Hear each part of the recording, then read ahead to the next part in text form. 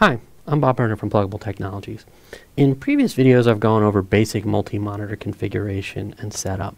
Today, what I'd like to do is do a little bit of troubleshooting for a problem that some of our customers occasionally run into with our USB docking stations or adapters. And let's just jump right in. What I have here is a Dell laptop with a Plugable UD-3900 dual display docking station and two external monitors connected to it. I can see that one monitor is working, but the other monitor is not. Now, there can be a lot of different reasons for this, from a physical cable problem or whatnot, but in this case, all that checks out, but yet the monitor still isn't working. So how can we troubleshoot this? What we can do is we can right-click on an empty spot on the desktop and go to Display Settings. And this gives us an overview of what Windows thinks is connected to the system in terms of displays. And we can see here that it sees 3 total displays, but one of them looks like it's kind of grayed out or not available.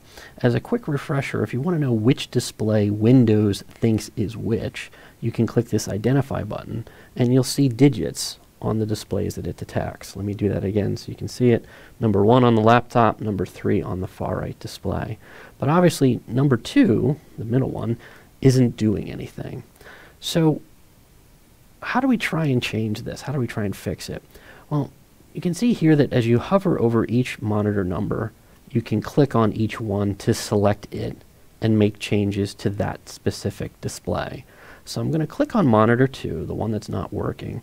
I'm going to scroll down, and we can see this section, multiple displays, and right now it's set to disconnect this display. If I click on the drop-down arrow and look at the options, I have options to extend this desktop or duplicate displays. For right now, I'm just going to say extend desktop to this display, and then click on the Keep Changes confirmation that Windows comes up with. And you can see almost immediately I now have both of my external displays connected to the dock working properly. And if I scroll back up, I can now see that the image or representation of those displays has changed. Number 1 for the internal laptop and 2 and 3 for the external. Now if I click Identify, I see 1, 2, and 3 across the board.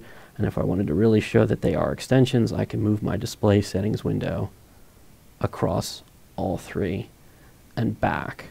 So what is this and why does this happen? There could be several different triggers for this. The most common that we've heard customers talk about is they have everything working, they disconnect their dock by unplugging the USB cable, and then they'll come back and theoretically nothing else has changed and plug the dock back in, and it doesn't remember that configuration. For whatever reason, one of the displays is disconnected.